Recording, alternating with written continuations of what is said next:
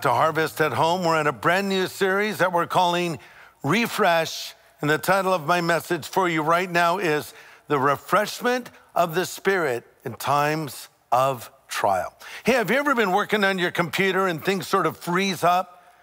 What do you need to do? You need to refresh your screen. Sometimes that means a reboot of your computer, get everything working again. In our life as Christians, sometimes we need a reboot. We need a refresh because we're feeling down. We find ourselves depressed. And by the way, that is not a 21st century phenomena. The psalmist writes in Psalm 42, "My heart is breaking. I remember how it used to be. I walked among the crowd of worshipers, leading a great procession to the house of God, singing for joy and giving thanks." But then he honestly says, "Why am I discouraged and why is my heart so sad?" Do you connect to that? Maybe you've been at church recently and you were sad instead of glad, or even as you're watching this service right now, you find yourself feeling down. Well, now I love how the psalmist shifts gears. He goes from an honest question, asking, "Why is my heart so sad?" And then he effectively preaches to himself and says, "I will put my hope in God. I will praise him, my Savior and my God." I found myself doing that. I'll get down and I'll quote a scripture to myself, sometimes out loud. Have you ever done that? And then the psalmist also says in Psalm 42, "As the deer longs for streams of water, so I long for you, O God. I thirst for you, the living God." So really, what is he saying? He's saying, I need some spiritual refreshment. Do you need some spiritual refreshment right now? If so, you've come to the right place. Now, in our last message in this series where I talked about the refreshing power of the Holy Spirit, I pointed out how Ephesians 5 says, "Be filled with the Holy Spirit," speaking to yourself in psalms and hymns and spiritual songs, singing and making melody in your hearts to the Lord. By the way, in the original language, that's a command, not a suggestion.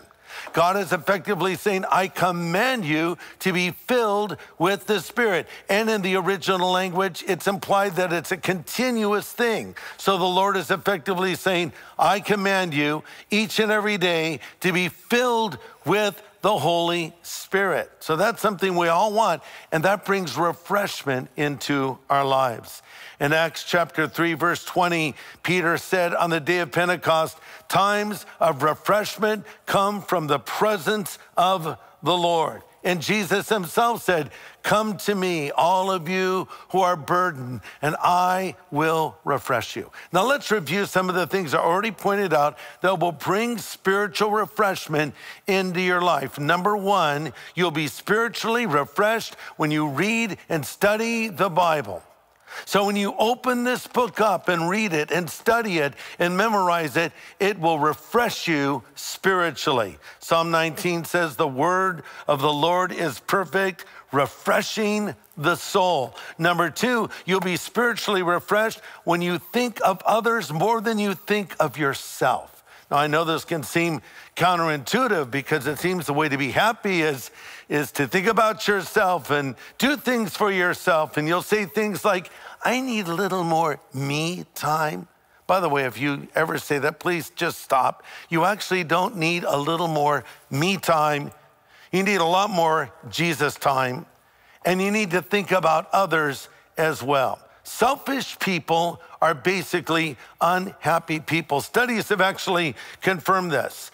You do get a momentary burst of what we might call a temporary happiness by doing something selfish, but that is short-lived. But studies have also found that selfless people are happy people. I mean, you know this already. Think about when you just did something for someone else, how it made you feel.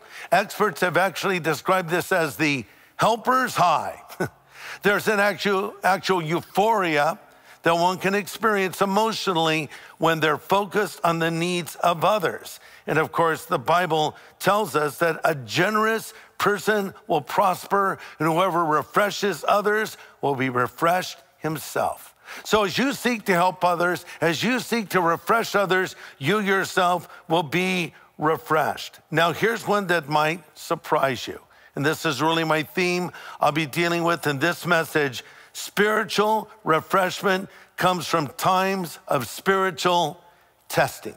Spiritual refreshment comes through times of spiritual testing. God says in Isaiah 43, I'm about to do something new. See, I have already begun. Don't you see it? I'll make a pathway through the wilderness. I'll create rivers in the wasteland. Yes, I'll make rivers in the dry wasteland so my chosen people can be refreshed. In the wasteland, in the hardships, in the difficulties, I often experience God in a way that I don't experience him anywhere else. You know, we want to live on mountaintops and have constant emotional experiences, but the reality is spiritual fruit does not grow on mountaintops. It grows in valleys. It grows in times of difficulty. So why, we ask, does God allow trials and hardships and difficulties into the life of the Christian? Here's the answer. James chapter 1. That's going to be our primary text for this message. James 1, starting in verse 2, he writes, Dear brothers and sisters, when troubles of any kind come your way, consider it an opportunity for great joy. For you know that when your faith is tested, your endurance has a chance to grow. So let it grow. And when your endurance is fully developed, you'll be perfect and complete. Wow, powerful words. So maybe you're facing a time of hardship right now. Maybe I'm talking to someone who just had the bottom drop out in life. You've gotten bad news from a doctor, or maybe your marriage seems to be unraveling, or you're having trouble at work or trouble somewhere else, and you're asking this question, why is this happening to me? I'm a Christian. I'm walking with Jesus, and this hardship has befallen me. What have I done to deserve such a fate? Here's the answer. Every Christian will face trials in life, listen, for their own good. It's for your own good. Jesus said, in this world, you will have tribulation. He didn't say you might have. He said you will have. 1 Peter chapter 4 says, Dear friends, don't be surprised at the fiery trials you're going through as if something strange were happening to you. Instead, be very glad that you might be partners with Christ and share in his suffering. Okay, so with this in mind, here's point number 1 on why God allows hardship and trials in our life.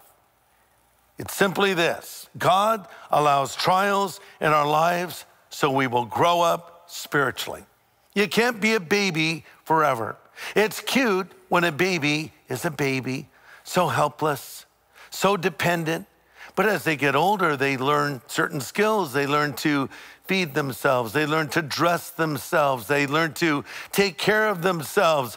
You don't want to be a baby Christian your whole life. You want to grow up and you want to mature. As we read here in James from the Phillips translation, James 1 verse 4, let this process go on until you become men of mature character. Listen, sometimes God tests us to see if we've learned the material. Go back in your minds now to your days in school. Some of you are still in school.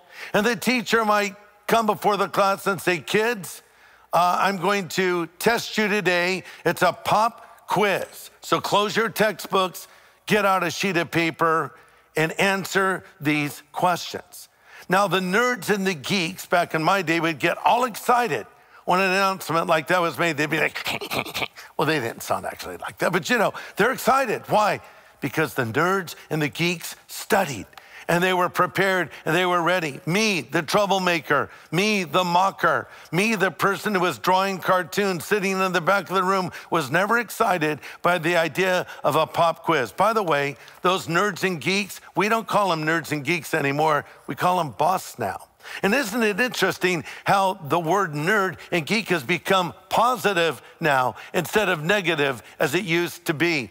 But the reason I did not want a pop quiz was because I was not prepared. I had not learned the material. In the same way, God will bring pop quizzes, if you will, into our life. He'll test us to see if we've learned the material. Oh, we're so quick to tell others how to live.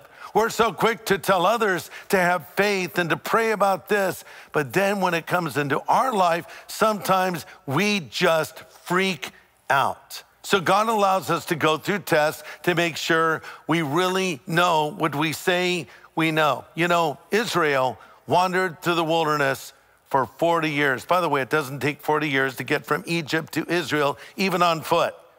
But it took them a long time because they were effectively going around and around in circles. Apparently, they weren't learning the lessons they needed to learn. Sometimes we find ourselves in a self-imposed wilderness. But you wonder, why did God allow Israel to wander in the wilderness? The answer is given in Deuteronomy 8:2 when it says, remember how the Lord your God led you all the way in the wilderness for 40 years. Why? To humble you, to test you in order to know what was in your heart, whether you would keep his commandments or not. God allows us to go through times of trial, a wilderness, if you will, to humble us and to make sure we're learning and growing. In John chapter 6, we have a story that perfectly illustrates this. It's a story of the feeding of the 5,000. Multitudes, thousands of people were flocking to hear Jesus speak. And one day they were all sitting there and lunchtime came.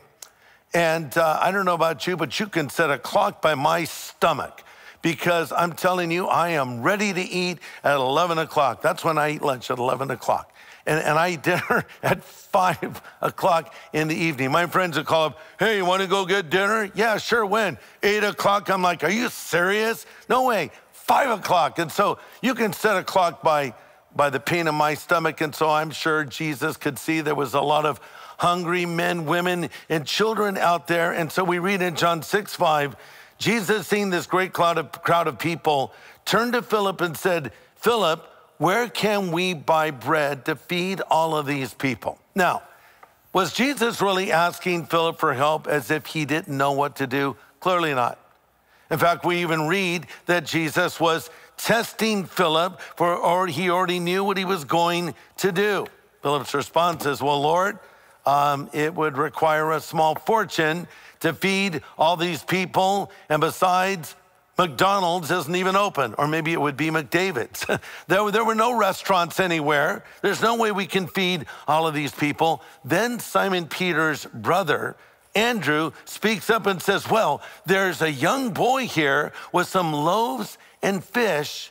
But then he says, but what is that among so many? So this was a test. Could these guys trust God? Jesus had already performed miracles. They knew what he was capable of. Could they trust him to provide food for a bunch of hungry people? Apparently not, because Andrew didn't know what to do. Philip didn't know what to do. And you might say that they didn't pass that test. But haven't we been in those times of test? A big financial issue comes up in our life. How am I going to pay this unexpected bill? What am I going to do over here? How am I going to make ends meet? We all know what that's like. Have you ever been in a situation where you literally had no food to eat? I can tell you this.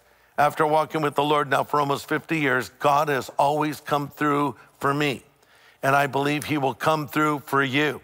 He promises that he'll supply all of your needs according to his riches and glory in Jesus Christ. Now, he did not say he'll supply all of your greeds, but he said he'll supply all of your needs. They were being tested, and we will be tested, and then there are times we will be retested. I recently got my physical done, and they test everything. They test my strength. They test my lung capacity. They test my eyesight. They test my hearing. You say, well, I did that a year ago. No, you have to be tested, retested, and tested again. And God does the same thing in our life. Coming back to James 2, here's how another translation puts the verses that we already read. Brothers, when all kinds of trials and temptations crowd into your lives, don't treat them as intruders, but friends. Realize they've come to test your faith and produce in you a quality of endurance. Let this process go on until that endurance is fully developed and you'll become men of mature character, men of integrity with no weak spots. I know when a trial comes, we think, oh no, again? Have you ever thought of that as it's not an intruder, it's a friend, it can actually help you? It's sort of like going to the gym and working out. I don't know about you, but I hate going to the gym. I do go to the gym twice a week, but I don't enjoy it. If I never worked out again in my life, I would be just thrilled with that. I would far rather go eat donuts, but I do go to the gym so I can stay mobile and flexible and retain a certain amount of strength. But you know, let's all admit it, there's some weird people that hang out in gyms, right? I don't know about what gym you go to, but there's always those certain people. Like I go to a gym where it's all guys in this gym, and there's always the guy that hogs the machine. It's like he puts his towel there and he's on another machine, but it's sort of like he's got this machine chosen and he's on another one and he's working on another. He has a little circuit going on and you really can't get in there. And then there's the guy who grunts really loudly. They're usually wearing headphones, so they're oblivious to what they're doing. You're making all these noises. And how about the person that sweats everywhere? I saw a guy who was on a treadmill and the people on each side of him like got off their treadmills. Sweat was flying everywhere. There were like pools of sweat. I'm really not exaggerating with this guy. So we see all of these people doing whatever they do. How about the person that drops the weights? They get them up here, boom, everyone jumps. They usually have headphones in too. So weird people hanging out in gyms, but still, there are certain benefits of working out. One of them is you break your muscle down in order to build it up, right? So in the same way, trials are like God's gym where you're broken down to be built up. You go through trials so you will get stronger. Trials are not sent to weaken you, they're sent to strengthen you. Trials make you stronger, not weaker. It's been said character is not made in crisis, it is revealed. Now, honestly, for some people, when hardship comes into their life, even tragedy, they give up on God. They abandon God. Think about Job for a moment. Job's a character in the Old Testament. His very name is a point of reference to the worst suffering imaginable. We'll use the expression, the patience of Job, because Job was a man who was living a great life. He had a beautiful family. He was very wealthy. He was very successful. And one day, seemingly out of nowhere, a series of calamities befell this poor man. Now we know from reading the book of Job that there was a conversation between God and the angels, including Lucifer, who's a fallen angel in heaven. And God had been bragging on Job, saying, have you considered my servant Job? He's a perfect and upright man, one that fears God and shuns evil. And Satan said, oh, give me a break. You let me have a little time with Job. We'll see what he's really made of. And the Lord allowed the devil to bring a series of difficulties into Job's life. And on that day when he lost members of his family and he lost his possessions and he lost his own health, he was covered in boils. Here's what Job said in Job 121. I came naked from my mother's womb, and I'll be stripped from everything when I die. The Lord gave me everything I have, and the Lord has taken it away. Praise the name of the Lord. And then it says, Job did not sin by blaming God. Wow, that's real faith. In fact, you'll really find out how strong your faith is by how you react to adversity and difficulty. For some people, something bad happens, they say, I lost my faith. Really? Maybe you should lose that faith, because the faith that cannot be tested is a faith that cannot be trusted. Put your faith in Christ. Don't put your faith in a person. Don't put your faith in the church. Put your faith in Jesus himself. He is the one that will sustain you in your times of difficulty. I was asked the question once, Greg, what was the most spiritual moment of your life? The moment when you felt God more than any other time. I had to think about that. I thought, wow, Was it the day that I accepted Christ into my life as a 17-year-old kid on my high school campus? I don't really remember that being an emotional day, but it was the most important day of my life. So I thought, that's not it. Maybe it was the day I was baptized. That was a little more emotional for me when I went into the water of baptism in the ocean there at Pirates Cove at Corona Del Mar Beach. But that wasn't even the most emotional moment. And I thought maybe it was the day I got married to Kathy. She was a vision of beauty in her white bridal gown, and I looked like one of the guys from Duck Dynasty in the worst looking tuxedo ever designed. That was an emotional day, but that was not the most spiritual moment of my life. And then as I thought, I realized the most spiritual moment, the moment where I felt Christ more than any other moment, was also the worst moment of my life. My most spiritual day was on my worst day. I know the actual date, July 24, 2008. It was the day that I heard the unspeakable news that my son Christopher had died in an automobile accident. I felt like my life had just ended, literally. I thought, I don't think I can go on.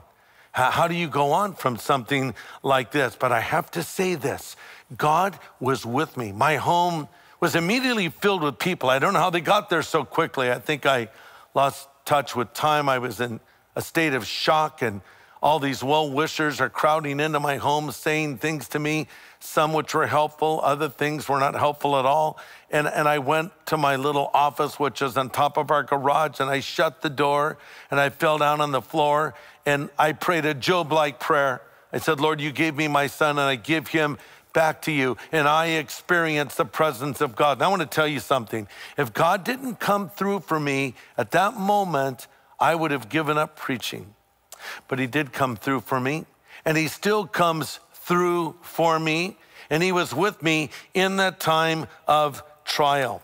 We don't like times of trial. We don't want times of trial, but God will give us strength when we're in them. So again, what is the purpose of trials? To make us stronger spiritually. So we'll develop a spiritual toughness, if you will.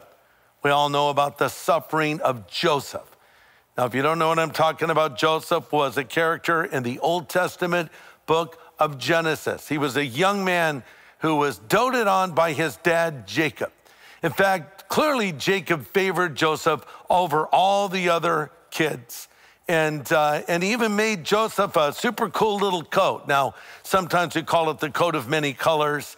And really what it was sort of what we might describe as a very nice jacket that he wore while his brothers would be out there laboring in the hot sun working, and Joseph is cruising around in his super cool jacket, and the brothers were envious of him and jealous of him. And one day they got so sick of him, they decided to kill him.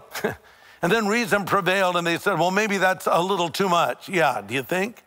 And they saw a caravan of slave traders passing by. They said, let's just sell him as a slave. And they sold out their brother, Joseph, to slave traders, and he was taken to a distant land. And he ultimately was hired by a man who was effectively the head of the bodyguard for the Pharaoh of Egypt. And because Joseph was a hard worker and full of integrity, pretty soon he was running this man's estate. The guy's name was Potiphar. And then Potiphar had a wife named Mrs. Robinson. And she wasn't Mrs. Robinson, but she was like Mrs. Robinson. That's an old cultural reference, but Mrs. Robinson was a movie about an older woman looking lustfully on a younger man. So that's what Potiphar's wife did.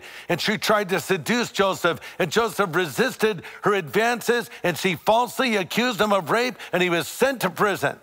And there, sitting in a prison cell, it seemed like the worst thing of all. I wonder if Joseph thought, hey, this just didn't work out so well serving God, did it?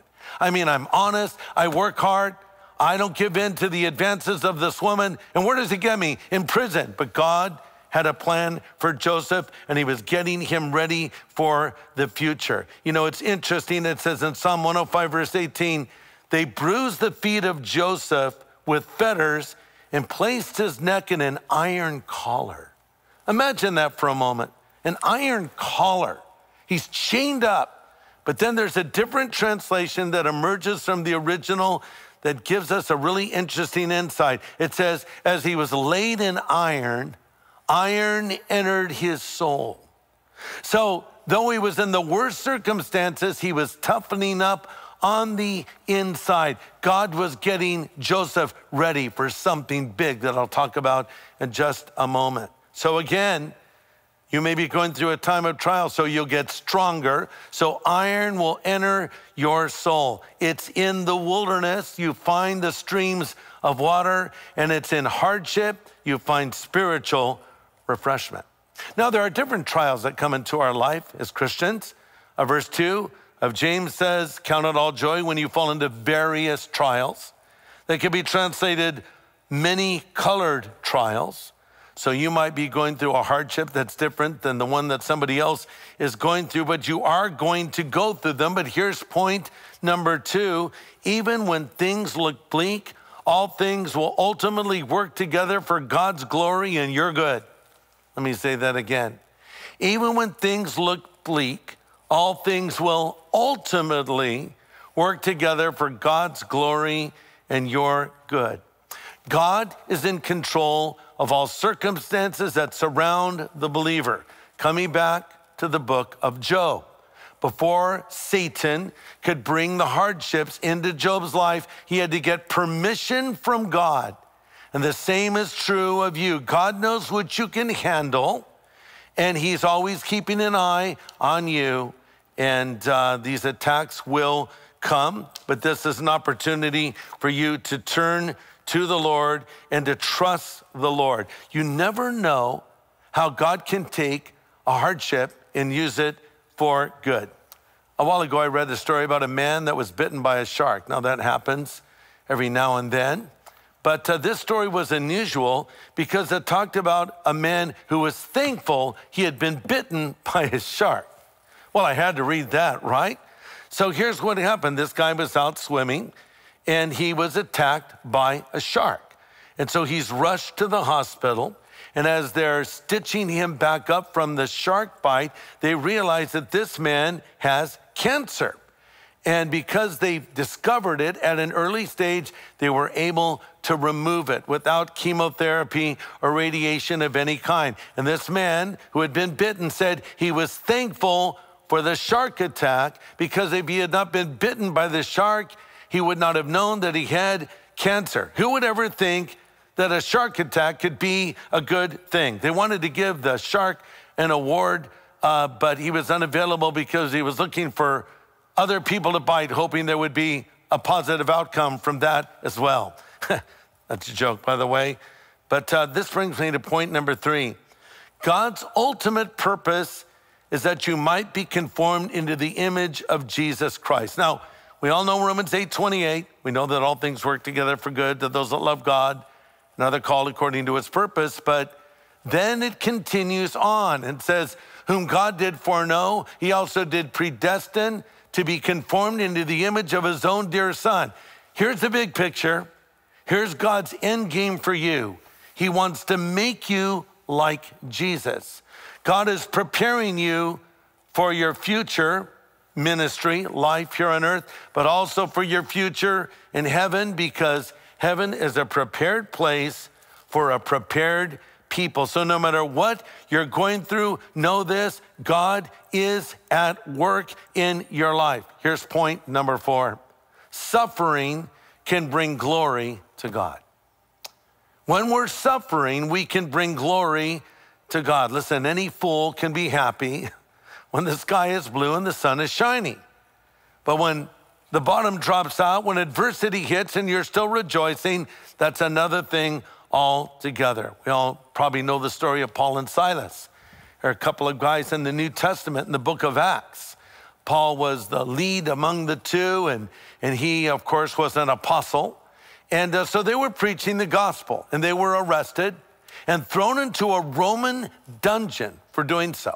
Their backs were ripped open by Roman whips, and their feet were put in stocks. We think of Joseph with a collar around his neck. These guys were chained around their feet and around their wrists. And in this hellhole of a prison, this dungeon, we read at midnight, Paul and Silas sang praises to God, and the other prisoners heard them. It's an interesting phrase there for heard them. It means to listen with pleasure. Have you ever been driving along and your favorite song comes on the radio, so you turn it up? Yeah, you listen with pleasure.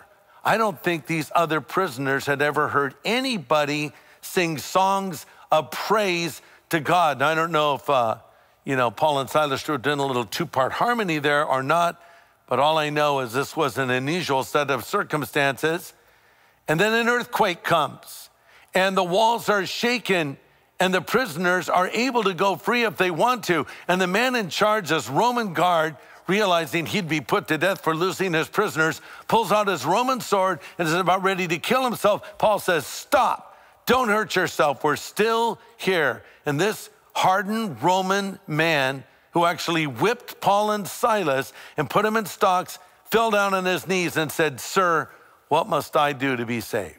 So here's my point.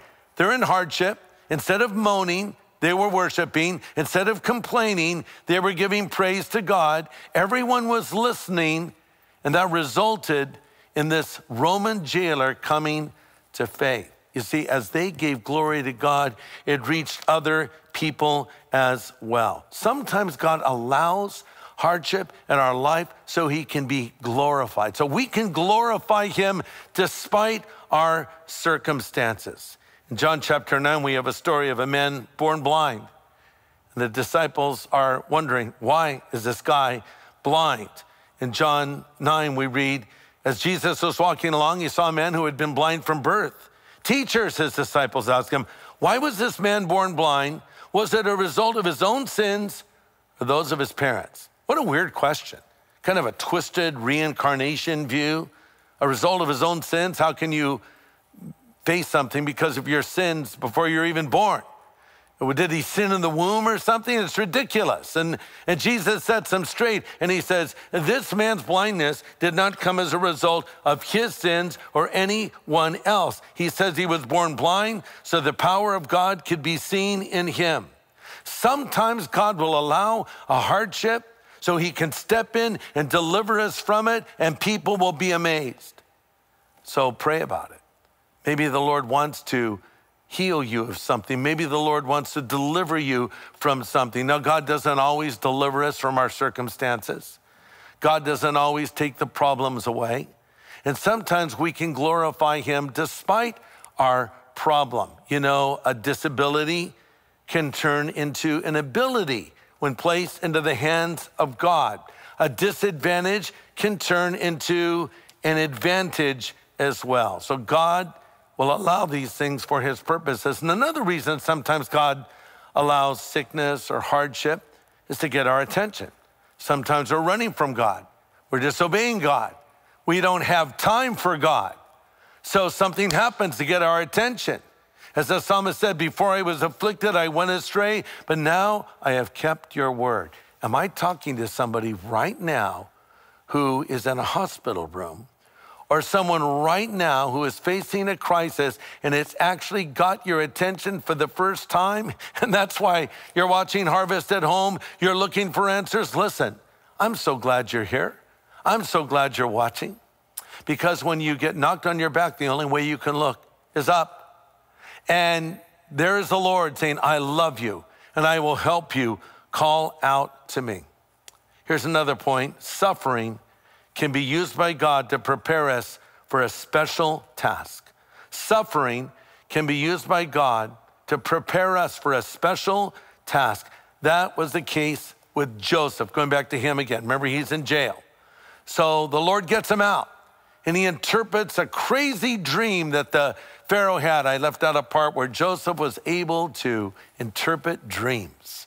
An incredible ability given to him by God. And because of that, he was made the second most powerful man in the land of Egypt. So this kid had gone from spoiled young man to running an estate, to being a prisoner, to being sprung from the prison, to becoming the second most powerful man in all of the world, in charge of the food supply of Egypt.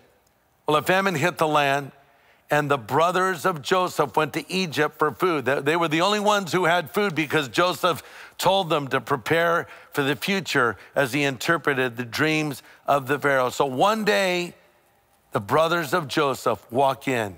He recognizes them. They don't recognize him. He probably dressed in the way of the Egyptians. Maybe his head was shaved. Maybe he was wearing guy liner. Maybe he moved like this. He walked like an Egyptian, old song reference. But the point is, they didn't know who he was. He recognized all of them. He told everyone to leave the room.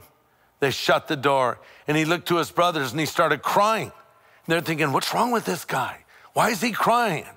And then he says these words, I am Joseph. And I wonder if it echoed, I am Joseph, and they're thinking, and we are dead. We sold you into slavery. But I love the statement of Joseph. He said, you meant evil against me. But then he says, but God did it. He didn't even say God allowed it. He says, God did it to save many people alive. You need to know that the experiences of your life can and will be used by God to help other people. And I don't know what you've gone through in life, but God can use it for his glory. Example, after our son went to be with the Lord, I had a new ministry that I never asked for, and frankly, I never wanted. A ministry to people who had lost loved ones, especially children. I found myself as a voice to people who had lost children and a voice for people who had lost children. And there's something that you have when you have suffered like this that you can share with someone else. I know that when our son died, I sought the counsel of people who had lost children. I wanted to know what was ahead, what was I in for, what was I going to face. But I found people coming to me and reaching out to me and saying, can you help us? Can you take time with us? I get these requests all the time, and I'll meet with families and mothers and fathers and siblings, and I don't have all the answers for them, but I point them to Jesus, and I share some of the things that I've learned in this process. But the way I look at this is I don't want to waste my pain. And actually, it helps me as I help them. And let's say that you got cancer and you're a cancer survivor. And then somebody else gets cancer and they think their life has ended. And someone says, you need to meet this person who's a cancer survivor. You can share words with them with an authority that no one else could share. You've gone through experiences in life that God can use to help other people. Paul writes in 2 Corinthians chapter 1, verse 3, he comforts us in all of our troubles, listen, so we can comfort others when they are troubled. We'll be able to give them the same comfort God has given us, so we can be sure the more we suffer for Christ, the more God will shower us with comfort through Christ. Now you might say, well, I don't know if I can handle what Joseph had to go through or what Job had to go through. I remember when I would do services for children who had died, and as a pastor, I've done far too many over the years. And I was always trying to find the right words and bring comfort as I looked at that mom and dad devastated by this news sitting in the front row of the service. And I remember I would walk away from those services saying to myself, I hope this never happens to me, because if it did, I don't think I could handle it. I'm just being honest with you. And then one day it did happen to me. And I was the father with my wife and my son sitting in the front row listening to the pastor talk about my son who was now in heaven. So I've been on both sides of it, and I know what it's like. And here's what I want to say. No matter what you go through, God will be there for you and with you. You say, but I don't think I could handle this. Well, you don't have the strength you need now to deal with that yet. God will give you what you need when you need it. Not necessarily before, and certainly not after, but he'll give you what you need when you need it. And wherever you are in life, I want you to know God is here. God is ready to step into your life And he's here to bring comfort to you. He's here to bring hope to you. He's here to bring forgiveness to you, depending on what you've done. But you must come to him. I mentioned earlier, there might be somebody watching who has had some kind of a tragedy or problem come into their life that's gotten their attention. Good. Now call out to the Lord and he will save you. And in some instances, he may even rescue you.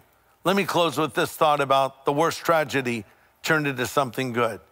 The worst travesty of justice and human history was the trial and execution and murder of Jesus Christ. The very Son of God had come to this planet to walk among us and heal us and give us the greatest teachings ever given. And what do? They beat him and they nail him to a cross and leave him to die. But this was all part of a bigger plan. For Jesus did not have his life taken from him. He came to lay his life down for our sins. Jesus said, for God so loved the world, he gave his only begotten Son, and whosoever believes in him should not perish, but have everlasting life. So from the greatest tragedy came the greatest good, salvation for everybody, the forgiveness of sin. You see, Jesus didn't stay on that cross, did he? He rose again from the dead 3 days later, and he is alive, and he's here with us right now, and he is standing at the door of your life, and he is knocking, and he is saying, if you will hear his voice and open the door, he will come in. And I ask you now in closing, is Jesus Christ living inside of you? Are you down and depressed and hurting? Jesus is saying, let me come in. Let me refresh you with rest. Let me give you the meaning and purpose of life that you've been searching for. And then Jesus gives us the hope that when our life in this earth comes to an end, we will go to heaven. Not everybody has that hope. Heaven is not the default destination of every human being. It is only the future destination of those who have put their faith in Jesus Christ. Well, how do you do that? Through prayer. It's so simple. In a moment, you can pray and ask God to forgive you of your sin, and Christ will hear your prayer. My wife read a little earlier that letter from that man who had broken some law and actually was put on probation, and how empty and miserable his life was, but he tuned in. Harvest at Home, that's what you're watching right now. And he heard the good news about Jesus, and he prayed with me and asked Christ to come into his life, and he said his life changed, and your life can change as well. In a moment, I'm going to pray a simple prayer. And if you want Christ to forgive you of your sin, if you want that hole in your heart filled, if you want his peace that the Bible says passes all human understanding, I would like you to pray this prayer after me. You can pray it out loud if you like, or you can pray it quietly, but I want you to pray it. And then I'll send you a Bible to encourage you in this important step you've taken. So let's pray together. Father, I pray now for every person watching, wherever they are. I pray that your Holy Spirit will convince them of their need for Jesus and help them to come to you and believe. Listen, if you want your sin forgiven, if you want to know that when you die, you will go to heaven, if you want a new start in life, if you want Christ to come and live inside of you, pray this prayer. Just pray, Lord Jesus, I know I'm a sinner, but I know that you're the Savior who died on the cross for my sin and rose again from the dead. I turn from my sin now, Jesus, and I choose to follow you from this moment forward. In Jesus' name I pray, amen. Did you just pray that prayer? Did you have an emotional experience? Some do. Maybe you felt nothing. That's how it was for me, as I mentioned earlier. I didn't feel a thing, but that was the day Christ came into my life, and this is the moment he has come into yours if you prayed that prayer and meant it. I have a gift for you. I mentioned that man that wrote me and got his copy of the New Believer's Bible, and you can get yours now. This is the New Testament in a very understandable translation with hundreds and hundreds of notes that I wrote in a very understandable way to help you know more about what it means to follow Jesus Christ. There's a phone number on your screen. I'd like you to call that number. And there'll be someone who will answer, and you tell them I just prayed with Greg and asked Christ to come into my life, send me that New Believer's Bible.